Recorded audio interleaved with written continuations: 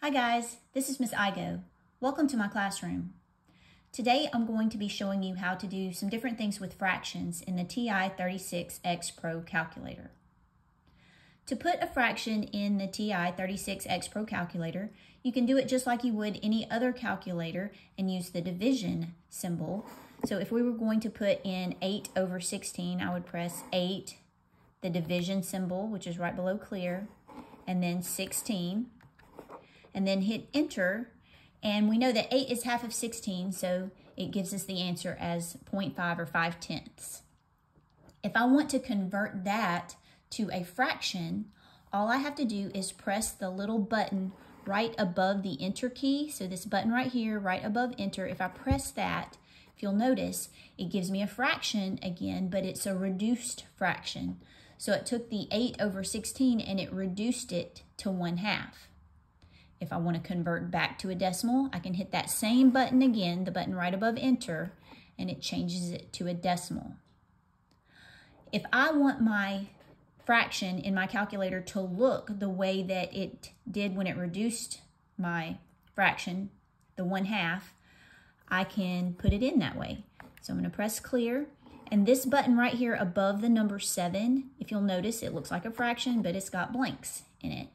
So I can use that to input my fraction. The cursor is highlighted in the numerator, so I can go ahead and put whatever number I want in the numerator. I'm just going to use the same fraction that we did earlier, 8 over 16. So I'm going to press 8, and then to get to my denominator, I'm going to use this cursor button and press down to get to the denominator, and then put in 16. Then to get out of my fraction, I can just move my cursor over to the left, and that gets it out of the fraction.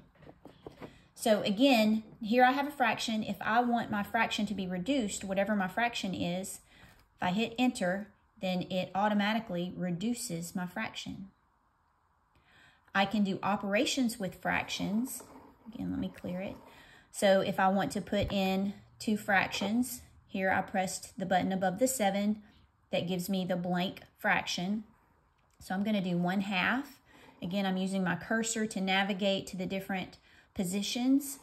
So I have 1/2 and then get out of the fraction. Another way I can put a fraction into the calculator instead of pressing that button first. So if I do 1/2, if I want to add 1/3, I can go ahead and press whatever number is in the numerator. So I'm going to press the 1, and then when I hit that fraction button, it automatically pops it up into the numerator and the cursor is now in the denominator.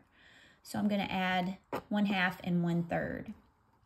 And then when I get out of the fractions and hit enter, it adds the two fractions together, and again, it automatically reduces my fraction.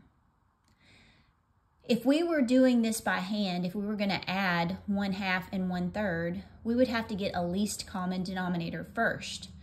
Putting it in the calculator allows us to add them without finding the least common denominator. But let's say you wanted to know what the least common denominator was whenever you were dealing with fractions. I can show you how to do that with the TI-36X Pro. Okay, so let me clear that. So the least common denominator is basically just the least common multiple between our two denominators. That means it's the smallest multiple of the two numbers. And again, they just happen to be in the denominator, so we call it the least common denominator. So to find that, if I press the math button right here below mode, press the math button, if you'll notice, the second option says LCM. That stands for least common multiple. I can choose that two ways. I can either scroll down to number 2 and hit enter, or if I just press the number 2, it chooses that as my option. So now that I have the least common multiple, I put in the numbers that I want to find the least common multiple of. So I'm just going to use the numbers 2 and 3 like we just had in our previous two fractions. And the way we put that in, it doesn't matter what order. I'm going to put in 2, and then I have to separate it, so I'm going to use this comma button. Well, if you notice, the comma is blue and it's not actually on the button. So to choose that, I have to press the second key, and then that will choose whatever's blue behind the button. All right, so when I choose that, if you'll notice, I now have a comma.